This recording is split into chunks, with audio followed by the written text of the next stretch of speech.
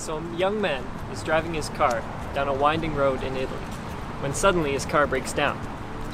Luckily, he's outside a monastery with monks inside, so he stops in to ask them for help.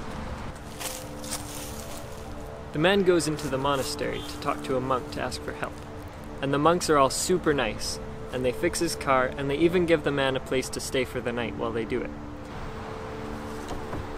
So the man gets into his bed after eating a nice supper the monks have given him, but he hears a noise. It's kind of a mechanical noise, but also with animal squeaks and chanting. He gets out of his room, and he walks down the hall to where the noise is coming from. It's coming from a door. The man knocks on the door. There's no answer. He sees a monk coming down the hall towards him, and he asks the monk, "What is the sound coming from behind this door?" The monk looks at him very solemnly and says, "I cannot tell you that secret because you are not a monk." The next morning, the man leaves the monastery, takes his now fixed car, and goes back to his home, where he gets married and has 2 children. 10 years later, he winds up back at the monastery. His car's broken down again, but this time he knows the monks there, and he's a little more friendly. He goes up, asks for help, and knows that they'll help him, and they do, because they're nice. So again, he's staying in the same room. He hears the noise. He walks out, goes to the door, knocks on it, a little quieter this time. So the man listens at the door, and he hears the same sound again, and he's very curious. A monk, the same monk, walks down the hallway, and the man asks him, "What's the sound behind this door?" The monk tells him, "I still can't tell you, because you're not a monk." And so the man says, "I must know what's behind this door. What do I have to do to become a monk?" The monk told the man, to become a monk like one of us, you must travel the world and count how many grains of sand are on every beach, and how many blades of grass are in every field. The man went away, and he started doing what he was asked. So the man traveled the world. He went to every beach and counted the grains of sand, and he went to every field and counted the blades of grass. This took him another 30 years, and by this time the man was quite old.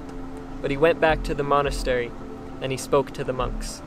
There are 6,543,627,128,263 blades of grass, and there are 7,683,212,862 grains of sand. The monk looked at the man and said, "Congratulations.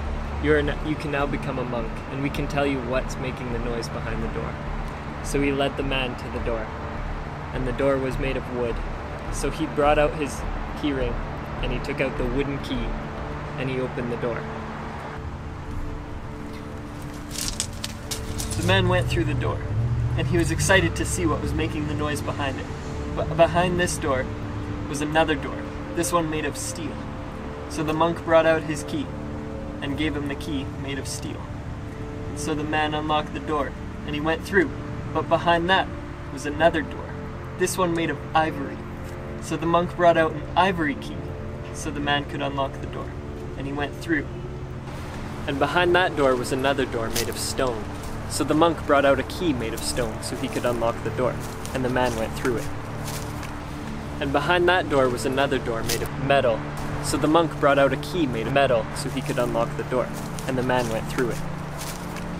And behind that door was another door made of concrete. So the monk brought out a key made of concrete so he could unlock the door, and the man went through it. And behind that door was another door made of space dust. So the monk brought out a key made of space dust so he could unlock the door, and the man went through it. And behind that door was another door made of spaghetti. So the monk brought out a key made of spaghetti so he could unlock the door, and the man went through it. And behind that door was another door made of toothpaste. So the monk brought out a key made of toothpaste so he could unlock the door, and the man went through it. And behind that door was another door made of bees. So the monk brought out a key made of bees so he could unlock the door, and the man went through it. And when he opened that door, he came across an ordinary looking door. And the monk told him, "This is the last door, and this is the last key." And it looked like an ordinary house key, and the man took it, unlocked the door, opened the door, and went in.